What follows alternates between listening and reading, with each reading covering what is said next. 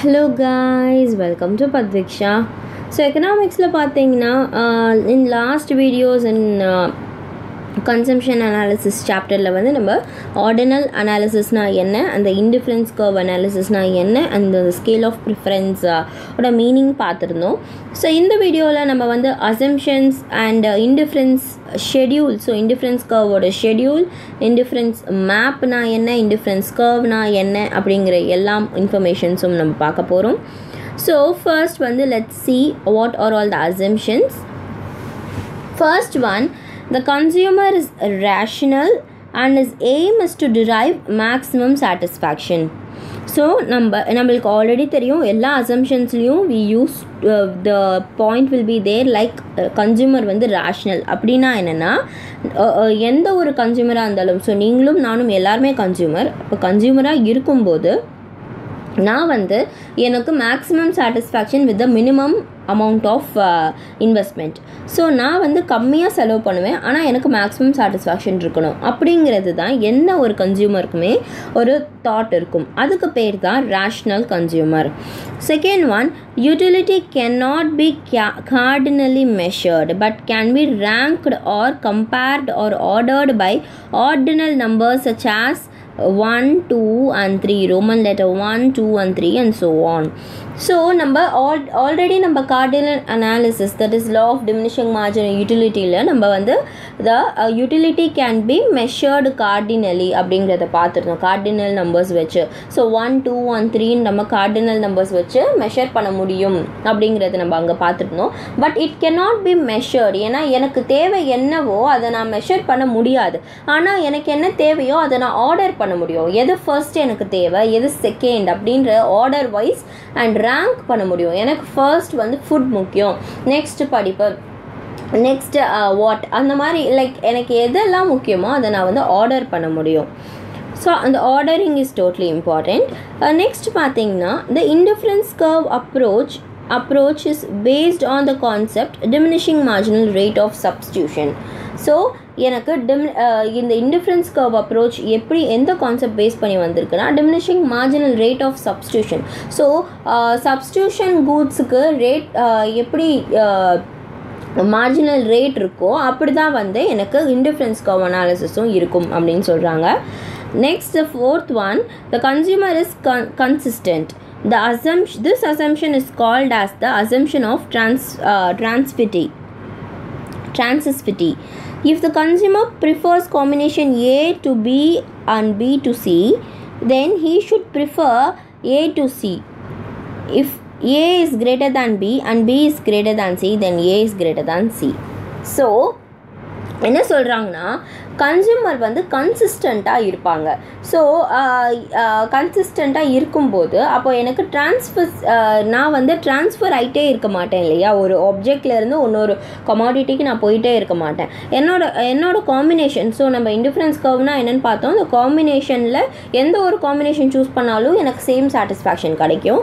அப்போது எனக்கு வந்து ஏபிசிங்கிற காம்பினேஷன் இருக்குது, ஏபிசிங்கிற காம்பினேஷனில் ஏ வந்து பியை விட ஜாஸ்தியாக இருக்குது, பி வந்து சியை விட ஜாஸ்தியாக இருக்குது, பி வந்து சியை விட ஜாஸ்தியாக இருக்குன்னா ஏ இஸ் கிரேட்டர் தேன் சி இல்லையா. ஸோ நான் வந்து ஏவை தான் சூஸ் பண்ணுவேன். ஸோ அந்த மாதிரி கம்பேரிசன் பண்ணிவிட்டு நான் வந்து அந்த எந்த ஒரு காம்பினேஷன் எனக்கு பெஸ்ட்டோ அந்த காம்பினேஷனை சூஸ் பண்ணுவேன். So that is the assumptions. So next நம்ம இன்டிஃபரன்ஸ் ஷெட்யூல்னால் என்னன்னு பார்க்கலாம். An indifference schedule may be defined as a schedule of various combinations of two commodities. ரெண்டு commodityக்கு என்னென்ன various combinations இருக்குது, so which will give the same level of satisfaction. So நம்ம pizza hut dominoஸ்லாம் போனோம்னா நம்மளுக்கு pizza is the one object, next வந்து கோகோகோலாவாக இருக்கலாம், so what ever. So நான் choose பண்ணுற அந்த ரெண்டு ஆப்ஜெக்ட்டுக்கு டிஃப்ரெண்ட் காம்பினேஷன்ஸ் இருக்கும் இல்லையா. ஸோ அப்போது அந்த எந்த கமாடிட்டி காம்பினேஷன் சூஸ் பண்ணாலும் எனக்கு சேம் லெவல் ஆஃப் சாட்டிஸ்ஃபேக்ஷன் தான் இருக்கும். In other words, indifference schedule is a table which shows the different combination of two goods that gives equal satisfaction to the consumer. So ரெண்டு கூட்ஸ்க்கான different combination இருக்கும், அதில் எந்த ஒரு combination choose பண்ணாலும், combo choose பண்ணாலும் எனக்கு சேம் லெவல் ஆஃப் சாட்டிஸ்ஃபேக்ஷன் தான் இருக்கும். ஸோ அந்த ஷெடியூல்கான டேப்லர் காலம் இதுதான். So we have apple and oranges. எனக்கு ஆப்பிள் அண்ட் ஆரேஞ்சஸ் 2 ஃப்ரூட்ஸுமே வேணும். ஸோ இதில் எந்த காம்போ, ஸோ இந்த பாயிண்ட்ஸ்ன்னு கொடுத்துருக்காங்க இல்லையா, இது காம்போ. ஸோ இதில் எந்த காம்போ சூஸ் பண்ணால் எனக்கு இந்த எந்த காம்போ சூஸ் பண்ணாலும் எனக்கு சேம் லெவல் ஆஃப் சாட்டிஸ்ஃபேக்ஷன் தான். ஸோ நான் எதை சூஸ் பண்ணுவேன் அப்படிங்கிறது. So we have apple 1னா 20 oranges, apple 2 ஆப்பிள்ஸ்னால் 15 oranges, 3 ஆப்பிள்ஸ்னால் 12 oranges. So என்ன அது ஒரு கமோடிட்டி வந்து இன்க்ரீஸிங்காக இருக்கும்போது ஒரு கமோடிட்டி டிமினிஷிங் ரேட்டில் இருக்குது.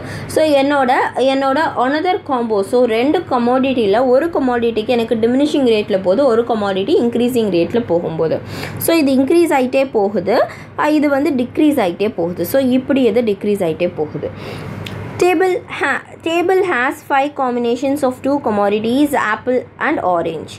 Each of these combinations give the consumer same level of satisfaction without discrimination. Discriminationனா இங்கே என்ன சொல்ல வராங்கன்னா, இன்னும் எக்ஸ்ட்ராவாக கிடச்சிருந்தா நல்லாயிருக்குமே, எனக்கு வந்து இன்னும் ஆரேஞ்சஸ் எக்ஸ்ட்ரா கிடச்சிருக்கலாம், இல்லை இன்னும் ஆரேஞ்ச் கம்மி பண்ணி ஆப்பிள் எக்ஸ்ட்ராவாக கிடச்சிருக்கலாம் அப்படிங்கிற எந்த ஒரு தாட்டுமே இல்லாமல் எனக்கு ரெண்டுத்துக்குமே சேம் லெவல் ஆஃப் சாட்டிஸ்ஃபேக்ஷன் தான் இருக்கும். In the schedule, the combinations are arranged in such a way that the consumer is indifferent among the combinations. So, இதை எப்படி வந்து அரேஞ்ச் பண்ணியிருக்காங்க, ஷெடியூலில் எப்படி அரேஞ்ச் பண்ணியிருக்காங்கன்னா, நான் வந்து இன்டிஃப்ரெண்ட்டாக இருப்பேன் காம்பினேஷன்ஸில், ரெண்டுமே ஈக்குவலாக சூஸ் பண்ண மாட்டேன். ஸோ இங்கே 4 ஆப்பிள்னா அங்கே 4 ஆரேஞ்சஸ் சூஸ் பண்ணால் that is not indifference curve, indifference map கிடையாது. எப்போ இன்டிஃப்ரென்ஸ் ஷெடியூல் சொல்வேன்னா, 2 கமாடிட்டியில் வேறு யூனிட்ஸ் ஆஃப் இது வாங்கும்போது எனக்கு சேம் லெவல் ஆஃப் சாட்டிஸ்ஃபேக்ஷன் கிடைக்கும். ஸோ அதுதான் வந்து indifference schedule. So hence this schedule is called indifference schedule. He will neither be better off nor worse off whichever the combination he chooses. So either எனக்கு வந்து 2 இதுலேயுமே better இருக்கும், நார் 2 இதுலேயுமே இது இருக்கும். ஸோ ஒன்றுத்தில் எனக்கு ஜாஸ்தி ஒன்றுத்தில் கம்மி கிடையாது, 2 காம்பினேஷன்ஸ். ஸோ 2 கமாடிட்டிஸ்லையுமே எனக்கு பெட்டராக ஃபீல் பண்ணுவேன், இல்லை 2 கமாடிட்டிஸ்லையுமே நான் வந்து I will not feel so good. So that is the indifference schedule. So இப்போ நம்ம இந்த இன்டிஃபரன்ஸ் ஷெடியூல் கான்செப்டை இன்டிஃபரன்ஸ் கர்வ் கான்செப்ட் வச்சு புரிஞ்சுக்க போகிறோம். ஸோ இதுதான் indifference கர்வோட graph. Different combinations of 2 commodities as found in the indifference schedule can be presented in a diagram. Then consumer gets different points, and when such points are connected, a curve is obtained. The said curve is called indifference curve. Therefore, an indifference curve is the locus of all combinations of commodities from which the consumer derives the same level of satisfaction. It is called iso-utility curve or equal satisfaction curve. So this is the indifference curve graph. இங்கே பார்த்தீங்கன்னா நம்மளுக்கு இந்த டயக்ராமில் we have apple. So schedule படி apple and oranges இருக்குது.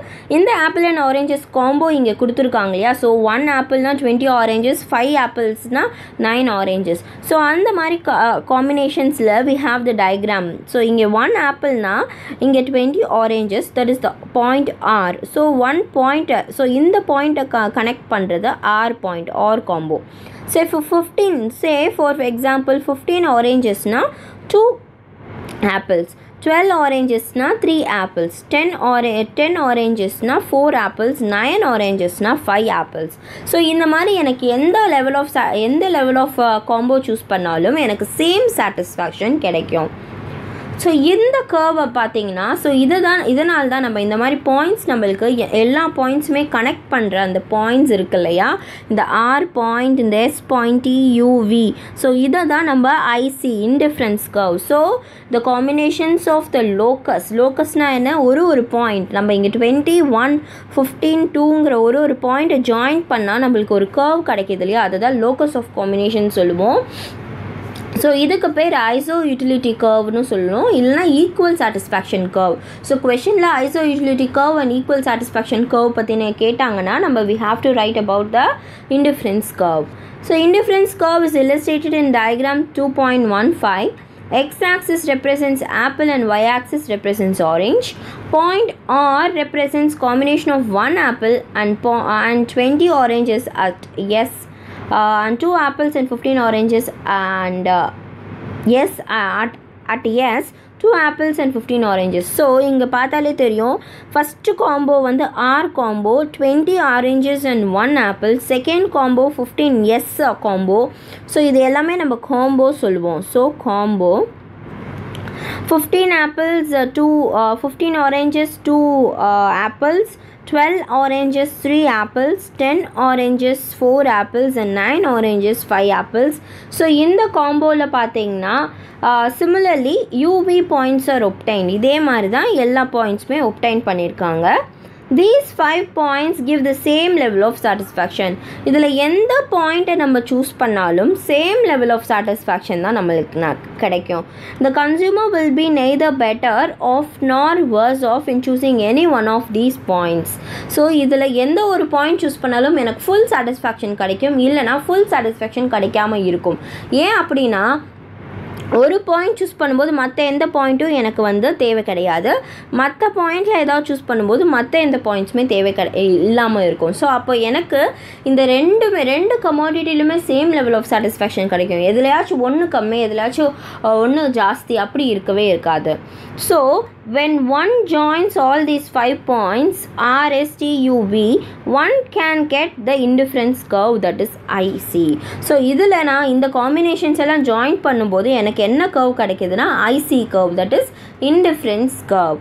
So இப்போ எல்லாருக்கும் இந்த indifference curveோட concept புரிஞ்சிருக்கும்னு நினைக்கிறேன்.